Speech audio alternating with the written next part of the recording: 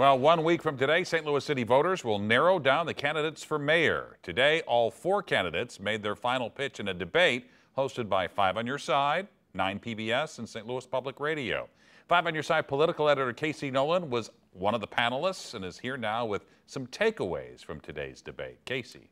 Mike, Metrolink, the uprising at the city jail, the possibility of the city re-entering the county. We covered a lot today, but all of the candidates said the #1 issue that affects everything else in St. Louis and the region, violent crime in the city. Next Tuesday, voters will be able to vote for as many of the 4 candidates as they want.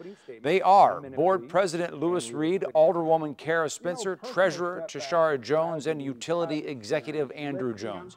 At 5 today, we heard from President Reed and Alderwoman Spencer about what they would do about crime in the city. Here are the other 2 candidates, starting with Mr. Jones, who says the solution is in the police department we already have. To allow them to get rid of, ladies and gentlemen, those very small number of people who are selling drugs and narcotics, who are criminal elements, who commit 80% of the violent crime in the city of St. Louis. We have to bring everybody to the table because crime just doesn't stop at Skinker Boulevard or the Mississippi River. So that means engaging our partners to the west and to the east to come together to the table with active strategies to reduce crime.